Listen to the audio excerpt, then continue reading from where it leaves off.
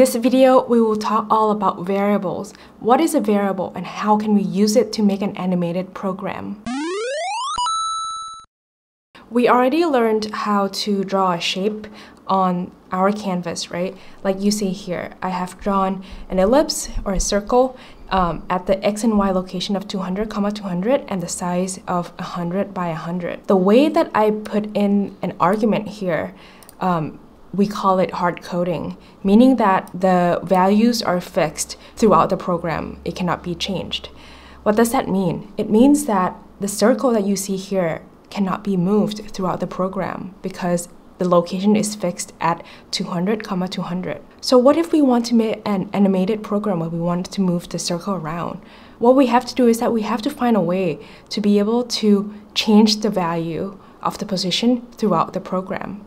And we can do that by using a variable. So let's talk about what is a variable. A variable is basically a storage unit and it can store data. Think of it as a box that has information in it. I want to talk about its main 4 characteristics. The first thing is that, like I said, it's a box that stores data and it can store all types of data. But in this video, I'm not going to dive into the different data types, but the data that we want to store is the number 200, right?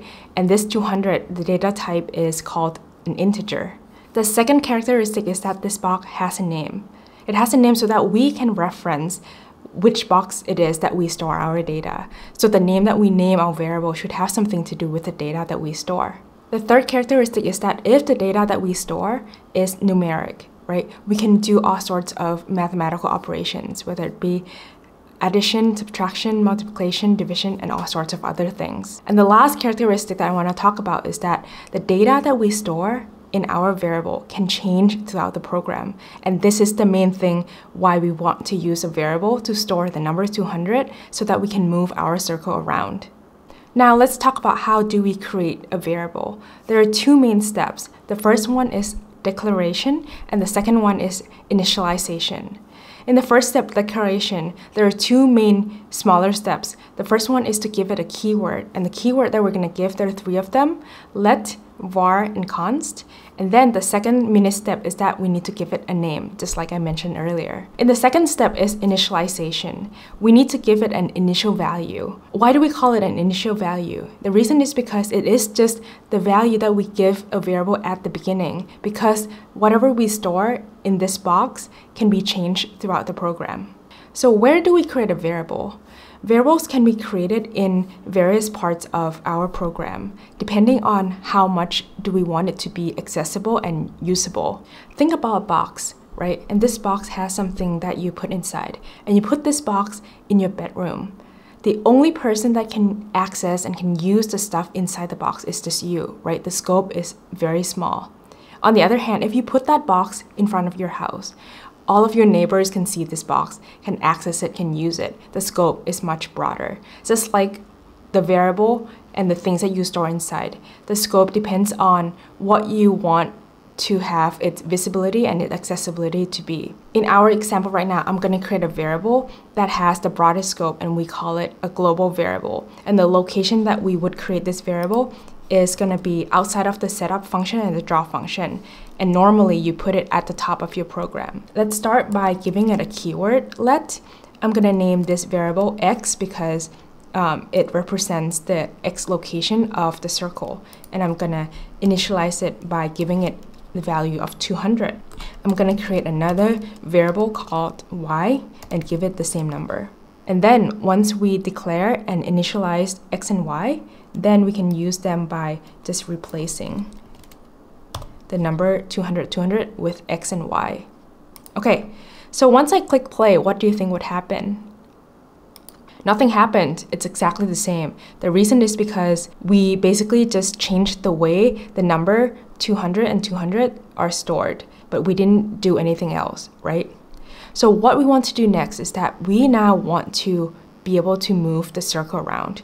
So I'm going to do the simplest example by moving the circle 1 pixel to the right at a time. So to increment the value of x, what I need to do is I need to write an expression called x equals to x plus 1.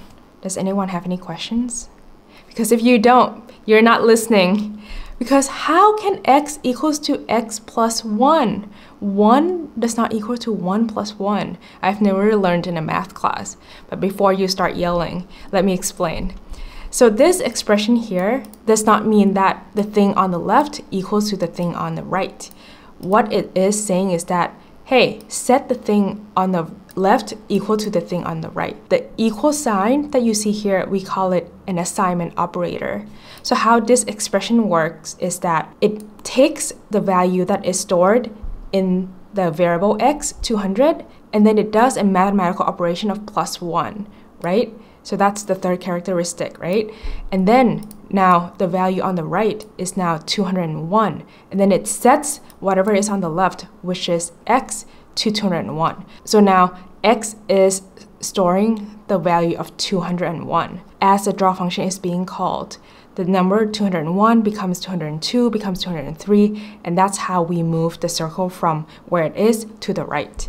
So let's see. There you go. So now that we see this, I want to give you another way of writing x equals to x plus 1. There are two shortcuts. The first one is you can write x plus equals to 1. X plus equals to 1 is exactly the same as x equals to x plus 1. And you don't have to keep it just 1, right? It can be 10, this can be 10. So these two expressions are exactly the same. Another way to write this, you can do x plus plus. However, x plus plus only mean x equals to x plus 1. But for now, I'm gonna keep it as the simplest way, which is x equals to x plus 1. Before I end this video, I want to touch on the last piece. Has anyone questioned why background is placed underneath the draw function and not the setup function? Why do we have to keep coloring the background, basically? So let's try and put it in the setup function and see what happens.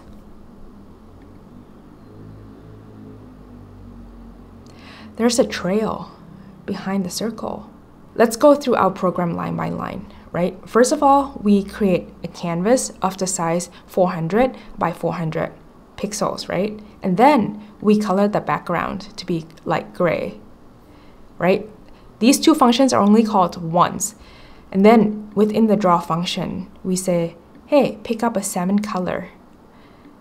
Draw the circle at the location, start with 200, comma 200, color it that color, and then what? And then move x to the right 1 pixel. And then we go through the draw function again.